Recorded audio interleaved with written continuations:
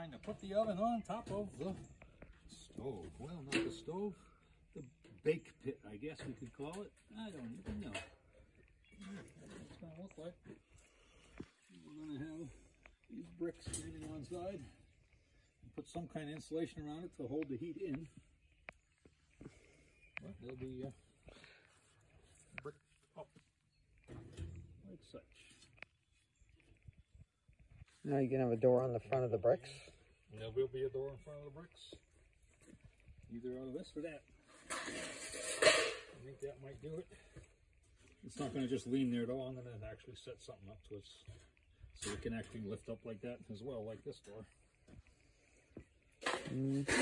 Nothing but the best here. And you're going to have to anchor it down. Once it's covered with the brick and the mortar, it'll be anchored for sure. Ta-da! There it is. There it is. What's old Steve up to now? What are you doing? Well, I'm trying to insulate the oven that I'm making. I made a cage. It goes all the way around. You can see I folded pieces, so it's very solid. And I'm going to put the clay through it and let it dry. Well, I'll actually light a fire in there to dry it out, but this is all going to, eventually, it's easier than putting all them brick on there and hoping they stay with the clay, so I'm going to just put a big clay surrounding on this. You can see it's empty over here, but I put some in over here. You can see it stays fairly well behind the wire.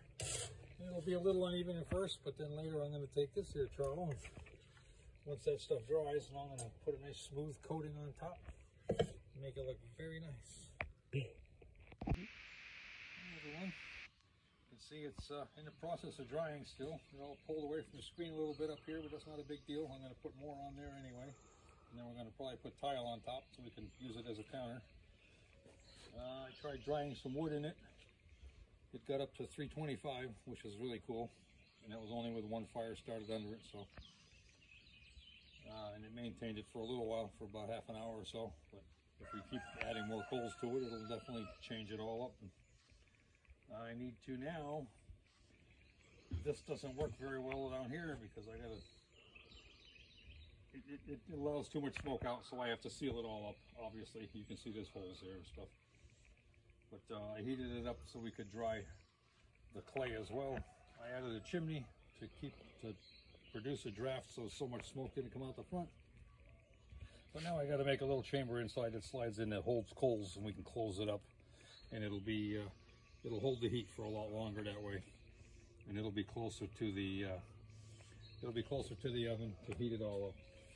And I added this here is to introduce air to the bottom of the pit so that the fire can burn, and then the draft that'll be created will pull the smoke out. So we'll see how that works out.